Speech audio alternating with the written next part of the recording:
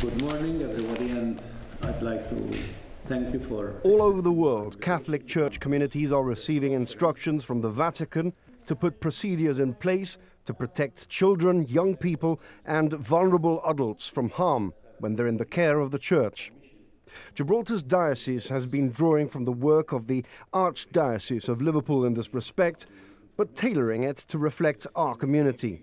This has led to a detailed policy document issued by the Bishop, Carmel Summit. If you shout at somebody, if you hit somebody, if you neglect somebody, in the sense you sort of, let's put it this way, you make distinctions between one person and the other, you favor one and not the other. Those are all things that come into it. And is this in reaction to anything in particular that's happened in the Church, or is it precautionary? Well, mainly it's precautionary as safeguarding, but then we know what's happening in the Church for quite a number of years. The Church has been worried about the fact that certain things happened which do not do us any honor. So once those have happened, then we'll say we have to do something so that they won't happen again. And this is safeguarding. Right. So this is happening church-wide, not just specifically in Gibraltar. Yeah. The wishes of the Vatican are that every diocese does something about this.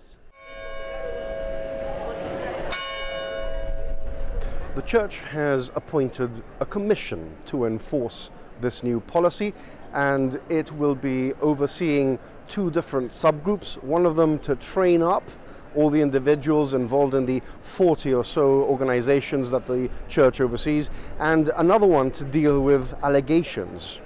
That in fact the vast majority of complaints thankfully tend to be very low-level complaints.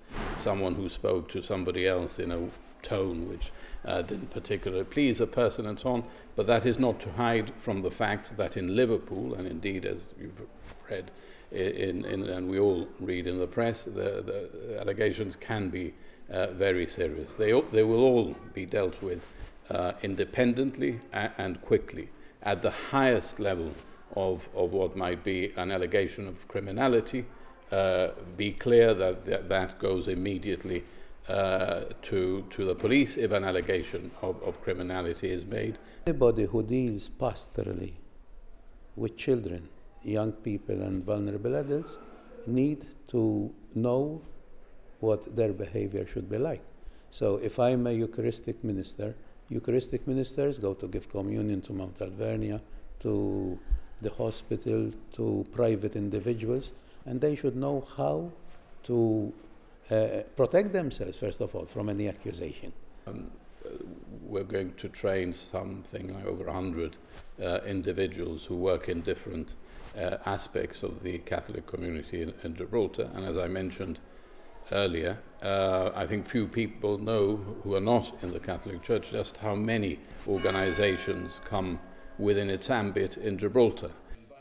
Training for this policy has already started, and an email address has been set up on safeguarding@catholicdiocese.gi, where any allegations can be sent on a confidential basis.